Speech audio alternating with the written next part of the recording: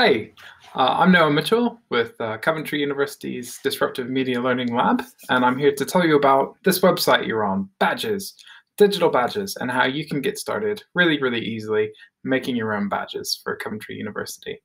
At the time of recording, the whole process is quite new, and it might change a little bit as it goes on. How you log in and how you might make badges might differ, but we're just going to go ahead and jump in and show you how you do that. It's 3 steps involved in giving somebody a digital badge. First, we need to register as an issuer, somebody who can make that badge.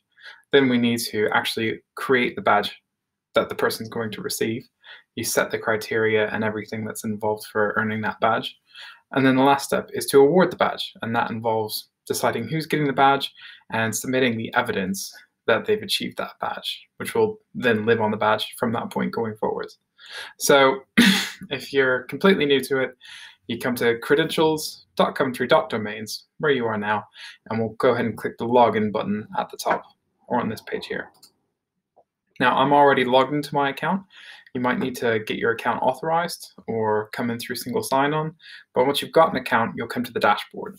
Now, depending on your roles and privileges and what teams you're already a part of, you might see something here already, like I do, or it might be completely blank. So it's really depends. But that first step that was involved was registering an issuer. So I'll go over to issuers. And at the moment, I'm part of 2 issuing teams. An issuer can be anybody from a faculty, like FAH or EEC. It might be a school within a faculty, like Media and Performing Arts, or it might be a department like ours, the Disruptive Media Learning Lab. Any of these might be a badge issuer. That's somebody that we, Coventry University, verify, and we say, yes, this person can be a group of people that register badges. And then the issuer is in control of which badges they register. So, and award. So we're going to create that issuer by coming up to the top right and clicking Create Issuer. The first option is to give a little image. So this gives an idea of people looking for badges, who's behind this badge. So let's say I'm going to create a badge for the Disruptive Media Learning Lab. At the moment, we're not a badge issuer. How that would look is we come over here to upload a file. I've got a little square picture that we can use with our logo just on there.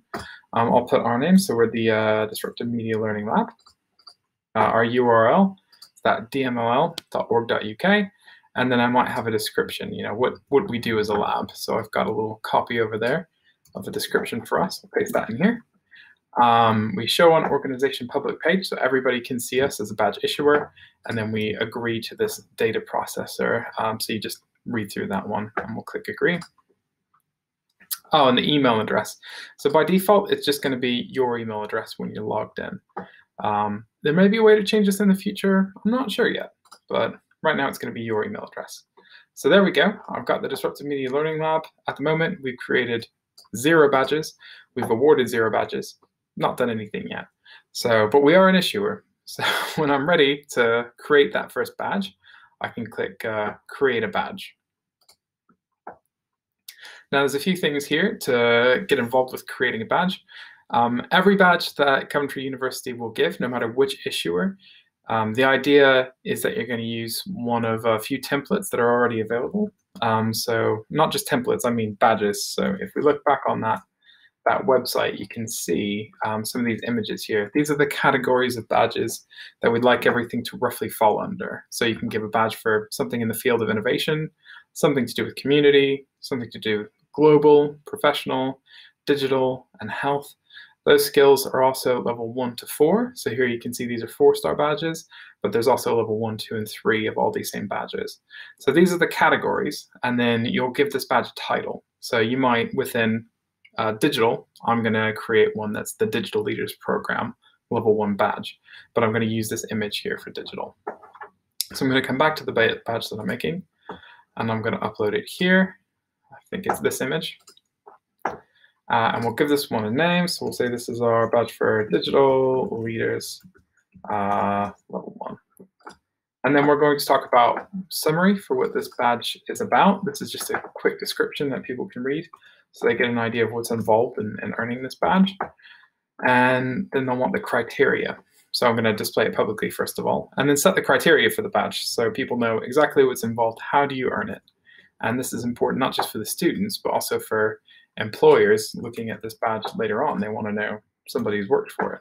So for my example badge, I'll say that they have to be part of a Digital Leaders program. They need to enroll in the program through us, attend our 3-session workshops, and create their peer-to-peer digital fluency project. And then they'll get their level 1 badge. You can enter it just as plain text here. You can also use Markdown. This little guide here, if you click that, tells you how to use Markdown. So if you want to make a big heading, do hashtag space and type something in, and it'll show up as a big heading. I'm going to make a list, so it's just a dash, space, and a list. So you can see that here, and I could preview that in Markdown. It just looks like a normal bulleted list. So you can do that, or just leave it as plain text. But if you want to use Markdown, it can do that. You can also list the criteria URL somewhere else on a different website and put that link in here, and that will take anybody who wants to earn the badge to the right place so they can get working on that. The next section is alignment. So maybe your badge aligns to a particular framework or an educational framework that will give your badge a little bit more authority. I've not got one here, so I'll leave that one blank. It's totally optional. And then tags are optional as well. I might add a tag here. I might say my badge is to do with digital. I could do something else as well, but I'll leave it blank anyway. Maybe community. So you can add different tags in there. And then if you want to, you can have a badge that expires. So say like a first aid qualification might last 1 or 2 or 3 years. You might have a badge for doing something like that. And you might say after 2 years, it expires. It leaves the user's account. They don't have it anymore. They have to earn it again. For most badges, you'll probably just leave them there forever. So I'm not going to set an expiration date on that one. So that's everything I need for this badge. So I'm going to click Create Badge. And then we can see there it is. Here's my Digital Leaders Level 1 badge. So anybody who wants to see what it is you have to earn this badge, or employers, what somebody did to get this badge, that's all here. So I've got the issuer, the DMLL. I've got a badge. It's my Digital Leaders badge. And now I want to give it to somebody. So somebody's joined my program. They've done all the steps. They've done everything they need to do. And I'm ready to award the badge. When I'm ready to do that, I'll click the big button to award the badge. You can also bulk award badges. So if you have a whole entire cohort that earn badges at the same time, you can do that with a spreadsheet. But I'm just going to award the 1 badge. So I'll click Award Badge. And here you just fill out this form as well. So whoever won that badge will just pop that name in there. So if it was Jane, pop in Jane. You can put in their email address, the date that your badge was issued, the narrative. This is just a little bit of a story about what was behind the badge. Why were you giving out this badge? Who is it for? A bit about what's involved. You can put that in there. But it's basically answering the question of how did this recipient earn this badge? How did they meet that criteria? And then we submit evidence. And the evidence will be displayed along with the badge when somebody earns it. So if I want to display some evidence, I'll click that Add Evidence button. And here I can just write some stuff in. So I said they had to enroll in my workshop. I'll say they've enrolled in it on this and such a date. I could put links to pieces of evidence. I could put a link to a file somewhere, like a document that somebody's earned it. I can add some additional evidence. So if they've completed that peer-to-peer digital fluency project, I might put the final results of what they had on SharePoint or Dropbox and put a link in there, and I might just talk about it there. So later on, when the student is showing their badge to somebody else to say, look what was involved in this that I've earned, somebody will be able to click through that and see exactly what their project was and what they did to earn this badge. And again, you can talk about an expiration date there if you haven't set one already. And when you finish, you just click Award Badge. And that's pretty much it. So that's rewarding progress with digital badges at Coventry University with our Badgr program.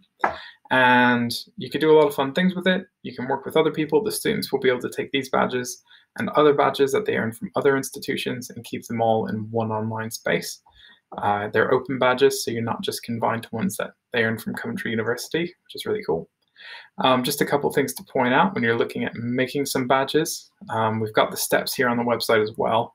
There's links to the full guides through Badgr, so they'll tell you all the different little steps and little bits that I may have missed. There's also a badge planning worksheet on here. So if you are a little bit stuck and you're not quite sure what you and your team want to make a badge about, there's a sheet that you can fill out, you know, what's the value in this badge, who's going to get it, all that sort of thing.